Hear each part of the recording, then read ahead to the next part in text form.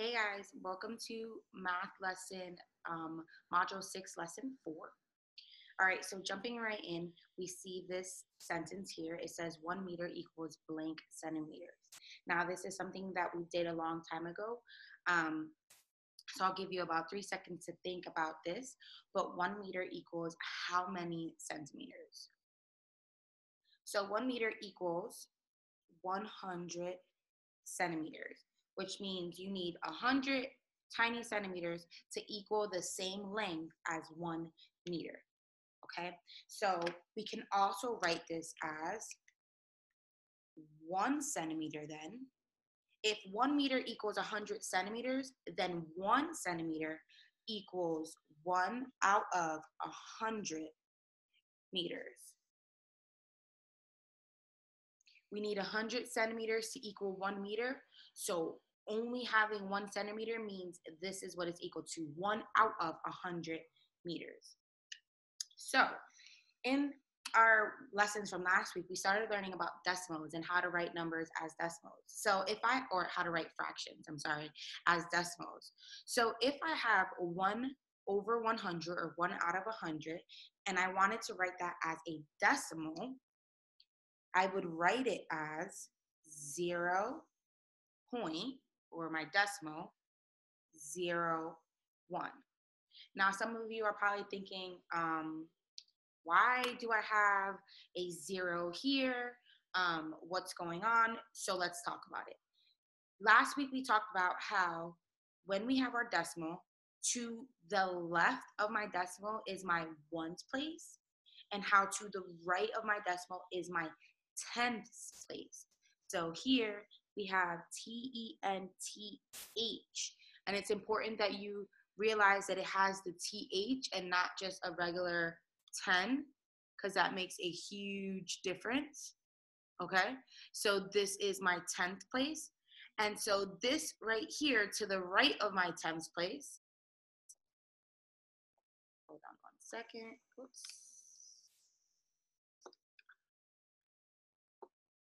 Okay, to the right of my 10th place is my, put it in a row, hundredths place. Now, it might sound a little funny the way I'm saying it.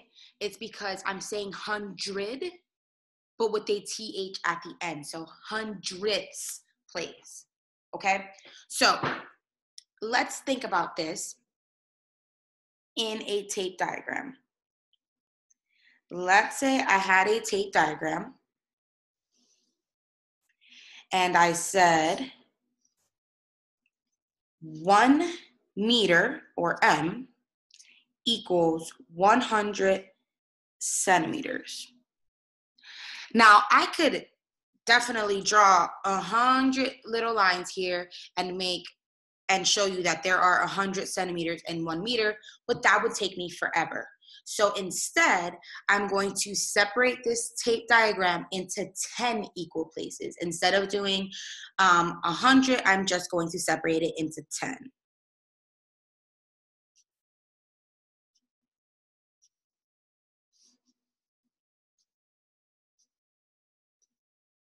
All right, so 1, 2, 3, 4, 5, 6, 7, 8, 9, 10. Now, the reason I separate it into 10 is because I can skip count by 10 to get to 100. And it's definitely easier than doing 1, 2, 3, all the way to 100. So instead, I could say 10, 20, 30, 40, 50, 60, 70, 80, 90, 100. So this part right here is 1 out of 10, right? It's 1 out of 10 pieces. And we know that that's equal to 10 centimeters. Because again, we're skip counting 10, 20, 30, 40, 50, 60, 70, 80, 90, 100 centimeters. So each of these bigger blocks are worth 10 centimeters, right? And then overall, the fraction is 1 out of 10. So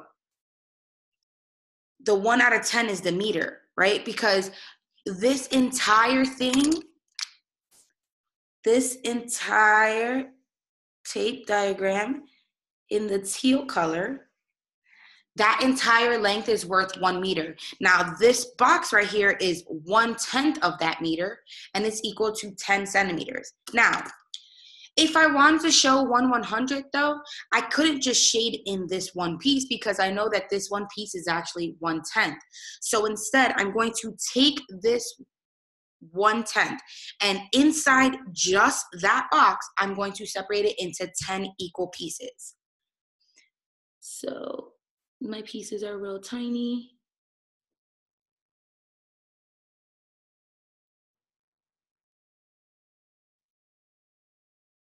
All right, so it's hard to see. I'll try to zoom in. But I separated my 1/10 into 10 equal pieces.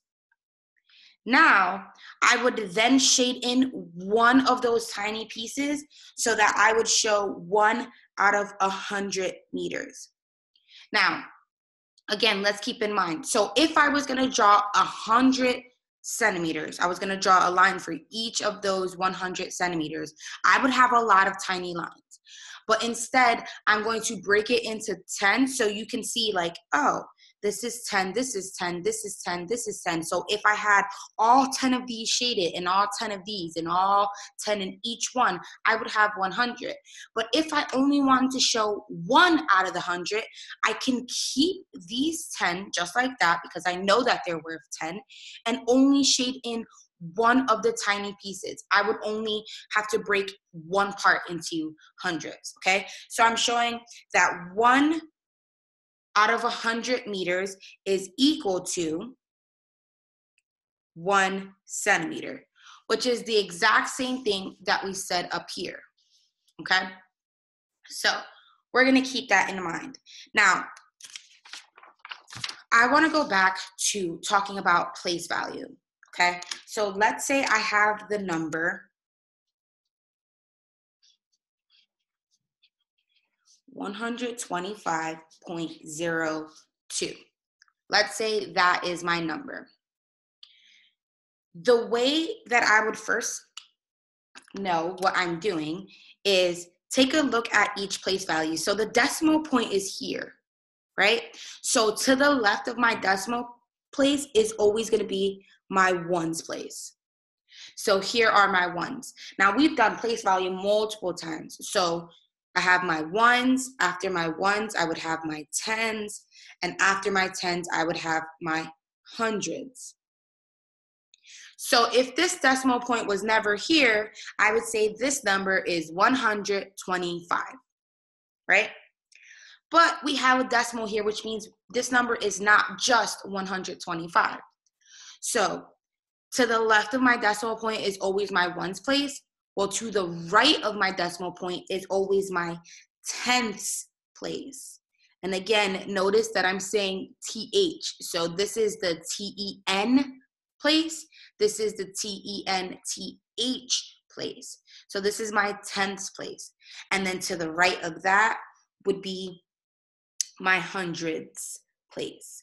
Again, with the TH. So anything that's going to be to the right of the decimal point, they're always going to end in a TH. And that's how you know that it's going to be to the right of the decimal point and not, you know, in one of these places. Okay, so we have hundreds, tens, ones, tenths, and then hundredths, right? So the way that I read this number is I read anything to the left of the decimal as a whole number, and then I can read anything to the right of the decimal as a fraction. Okay, so this would be 125 wholes, and then I'm left with this fraction. Now, this is a 2 in my hundredths place, so my fraction is 2 hundredths. So if I was reading this decimal number as a fraction, I would say 125 and 200ths. That's how I would read that number, okay? Because there's a 2 in the hundredths place. So anything that's going to go to the right of the decimal is going to turn into a fraction. So let's do another one. Let's say I had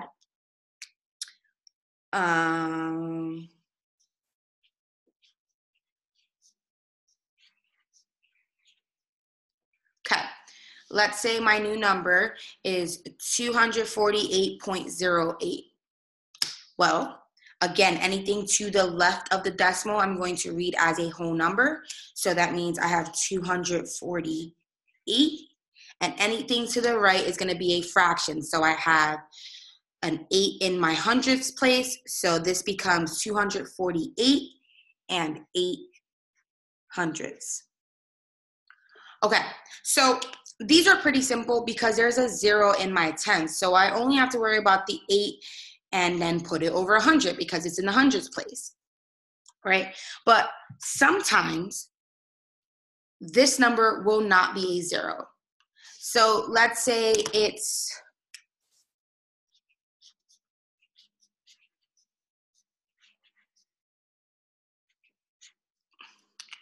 now we have a 2 there, right? So now we're trying to figure out, well, what is my number? Well, again, anything to the left is a whole number. So I would say 476.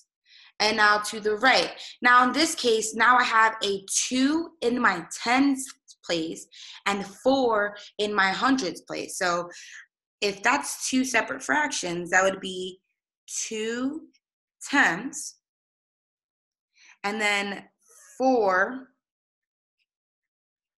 hundredths. 2 tenths and 4 hundredths.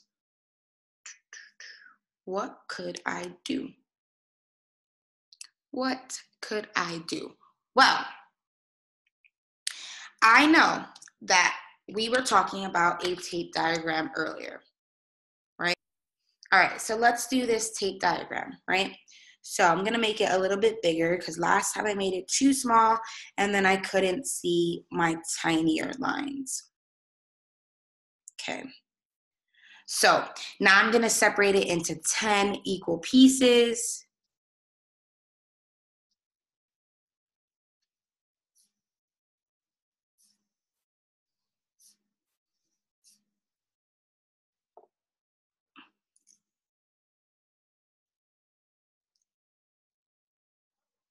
One, two, three, four, five, six, seven, eight, 9. Let's just extend this over here. Okay, I have 10 pieces, right? So I know that all 10 of them together are gonna give me my one whole, right? So we have 2 tenths. So I could shade in 1, 2. So here's my 2 tenths. Now, I have to now show 4 hundredths, right? So 10, 20, 30, 40, 50, 60, 70, 80, 90, 100. Each of these is worth 10. So I would have to break down this one into 10 equal pieces to show my hundredth side, right? So let me do that.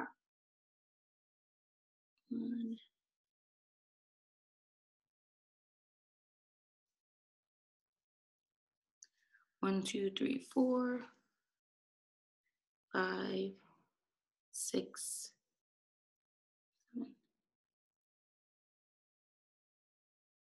1, 2, 3, 4, 5, 6, 7, 8, 9, and then one more is 10. Okay, so now I have 10 equal pieces. So this is going to represent my hundredths, right? Because if I did this for every box, then they would be worth the size of a 1/100th, right? So now I'm going to shade in 4 of these pieces. 1, 2, 3, and 4. So notice that the whole thing is not shaded, just 4 of those. So now I have 4 over 100. Well, let's think. There would be 10 in here and 10 in here. So 10, 20. So 2 tenths is really equal to 20 out of 100. So we have 20, 10, 20 hundredths plus my 4 hundredths, right? We can add those together. That's going to equal, so 20 hundredths plus 4 hundredths is going to equal 24 hundredths. Okay? So going back to up here, when we were trying to write that number as a fraction, we would say anything to the left of the decimal is our whole number, so 476, which we have, and then anything to the right is going to be written as a fraction. So I would say 24 hundredths. Now looking at that, that's easy to spot out, right? We have a 24 right there, and we just got to know over what number should we put it as a fraction. So because we're talking about the hundredths place, that is the place value that is there, and that would be bigger than tenths. We couldn't say 24 tenths. We would say 24 hundredths, and that's because you have a 2 in the tenth place, which would equal 20 hundredths, and then 4 in the hundredths place. So 20 hundredths plus 4 hundredths equals 24 hundredths. So again, that's written here. So let's do one more. Let's say we have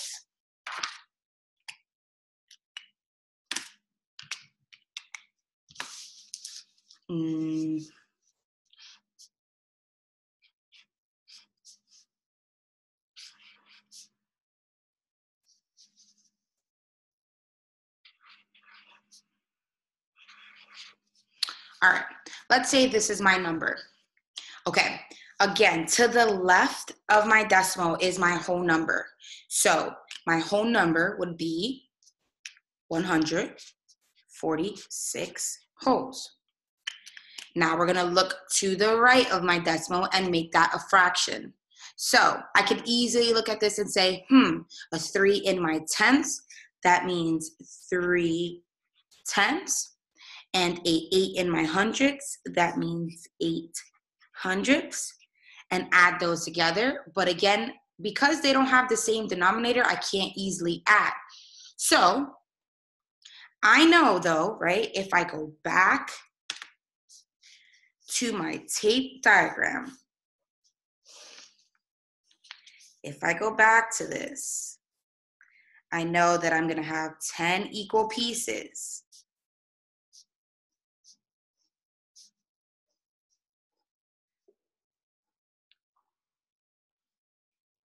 Okay, 1, 2, 3, 4, 5, 6, 7, 8, 9, 10 equal pieces. Each piece is worth 10. So if I'm shading in 3 tenths, that means I have 10 in here, 10 in here, 10 in here. So 10 plus 10 plus 10. That makes this 3 tenths equal to 30 hundredths. I can skip count. 10, 20, 30. 30 hundredths plus 8 hundredths equals 38 hundredths. Okay, and then to model this, I would have to take this next box, cut it into 10 equal pieces, right, and then shade in 8. So that is how you identify your hundredths place. It's always going to be a decimal. To the left of your decimal, your ones place, your tenths place, your hundredths, and it'll keep going. Thousands, 10,000s, 100,000s, just like we learned. And then to the right, it's tenths and then hundredths, okay? So that is all for this lesson. Please let me know if you guys have any questions or there's any way that I can help you guys.